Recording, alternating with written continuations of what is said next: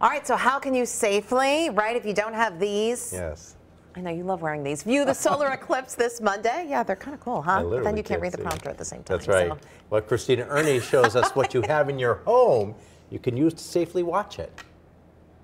We all know the solar eclipse is just several days away, but what happens if you don't have time to get these ISO certified eclipse glasses? Well, we all know that you cannot look directly at the sun as the eclipse is happening, so how else can you view it safely?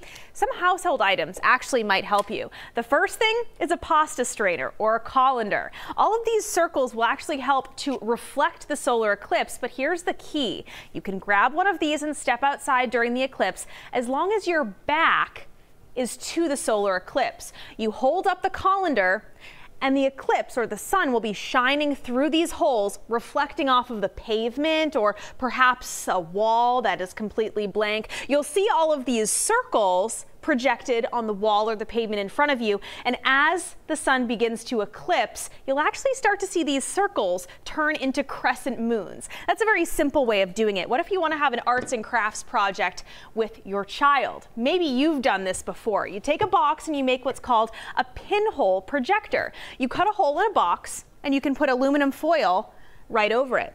You take a pinhole, make a very small hole, and on the inside of the box, you have a white piece of paper that acts as your projector. As long as you hold the pinhole window up to the sun, you should be able to see the reflection of the circle and then that eclipse take place inside of the box. And what if you want to get a good photo of the solar eclipse? Well, as long as your eyes are protected, you can take another pair of these certified glasses, put it right over the camera lens of your phone, hold it up to the solar eclipse, zoom in and dial back that brightness. And of course, be sure to submit your photos to us on turnto10.com/chime in. I'm Storm Team 10 meteorologist Christina Erne. Yes.